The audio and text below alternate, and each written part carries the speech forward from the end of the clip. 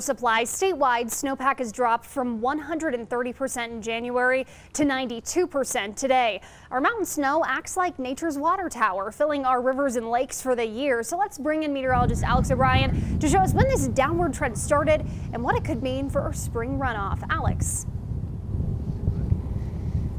Allison, our Colorado precipitation has flip-flopped once again. So back towards the early fall, the mountains and the western slope actually had some good moisture, and we were bone dry here on the eastern side of the state. And now that pattern has completely changed.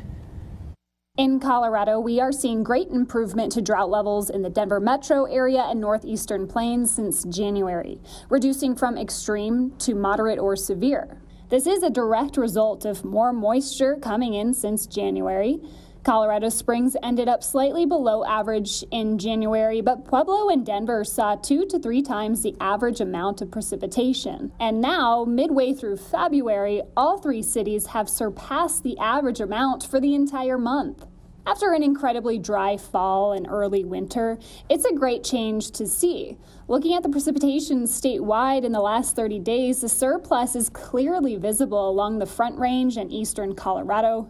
But while we are drinking up the moisture, the western slope and the mountains are in a deficit. Let's break this down by looking at our statewide snowpack levels.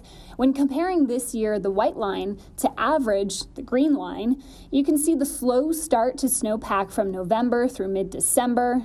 Snowpack spiked mid-December through early January, peaking above average.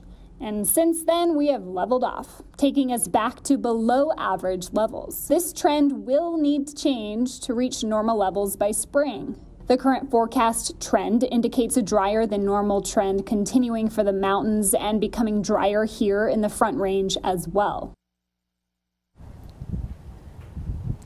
I did speak with Russ Schumacher from the Colorado Climate Center today, and he did say that he has definitely taken note of this drastic change from 130% to 92%, but he also noted that just solely focusing on the fact that in mid-February we're at 92% of average for our snowpack, that's not too concerning yet, because we still have a lot of time and a lot more snow to go until our average peak in mid-April.